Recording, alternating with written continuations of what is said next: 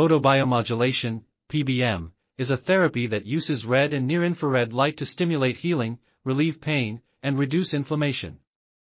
The primary chromophores are cytochrome C oxidase in mitochondria and calcium ion channels.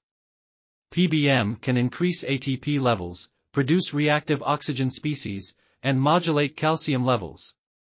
It activates a wide range of transcription factors leading to improved cell survival, increased proliferation and migration, and new protein synthesis.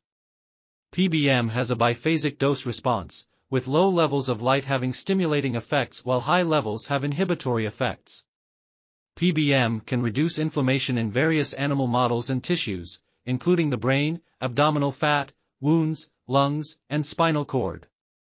It reduces markers of M1 phenotype in activated macrophages and reactive nitrogen species and prostaglandins in various animal models. This article was authored by Michael R. Hamblin. We are RTCLTV, links in the description below.